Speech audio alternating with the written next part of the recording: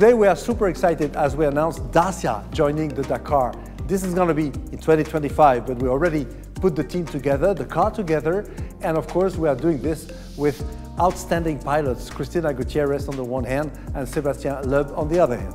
Yeah, the announcement is very special for me because it's my first official team in my life. It's like a dream come true. I will always remember this moment, and it's the start of something big.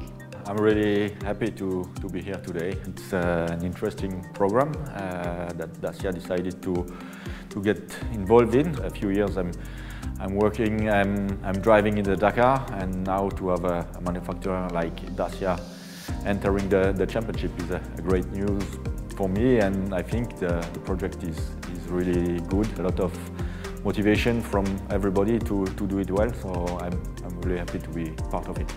Dacia is the brand of the times. We have a great dynamic because what we offer, which is the best value proposition on the market, becomes very, very trendy and popular. And this is what we wanted to show the world. By engaging in the Dakar, we want to share this with the many.